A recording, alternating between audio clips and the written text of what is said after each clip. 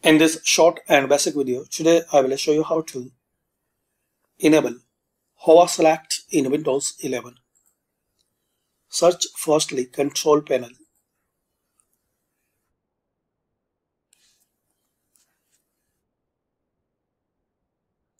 Open Control Panel. Select here large icons.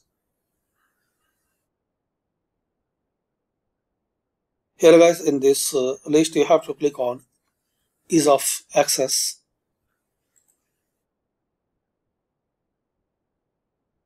Underneath Explore All Settings, click on Make the mouse easier to use.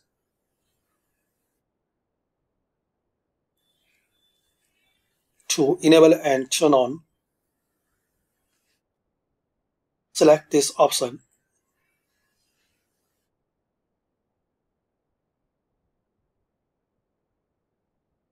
Activate a window by hovering over it with the mouse, then apply and click on OK.